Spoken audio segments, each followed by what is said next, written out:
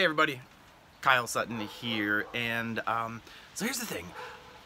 I've been getting a really common question lately. I am still marketing my business, so I'm still getting new contacts that are coming into my contact management system and starting conversations with people. And a really common question is coming up, whether people are looking to buy or sell a home, and that is, what can they even do right now? And I'm going to answer that for you right after this.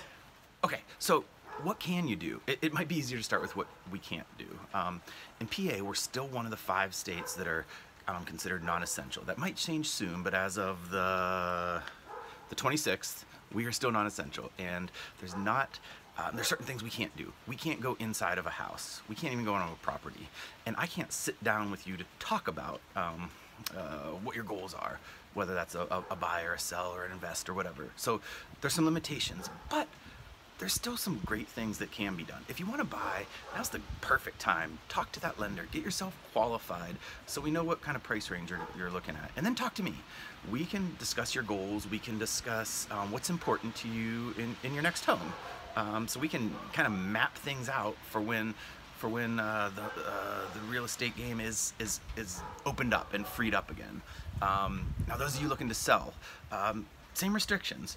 You could give video tours to people. So if you want to put your house on the market right now, you can. Some people are, most aren't, most are waiting. And that would typically be my advice. But every situation's different. So if now is the best time for you, there's ways around it to a certain extent. You can give video tours, we can make that work. But if you're waiting, if you want to say 2 weeks, 2 months, whatever it's going to be is going to be your right time, now is the perfect time for that advice that I give to everybody. Unless you're a minimalist, you have too much stuff in your house. So now's the time to start reducing that. Now's the time to start cleaning. Now's the time to start depersonalizing.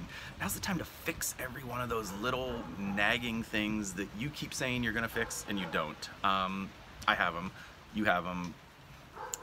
It's a fact of life. We have them. So let's just deal with that as honestly as we can.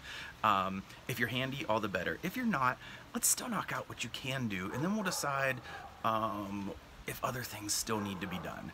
So now is the perfect time for that sort of thing. Again, a conversation would be great. We can talk. We can kind of put a plan down on paper or on the computer, and then put it into motion as soon as the governor frees us up to do so. So that's my advice. People want to know what they can do, and that's where we're at. But it'll change. It'll change soon. All right, let's talk. Bye, guys.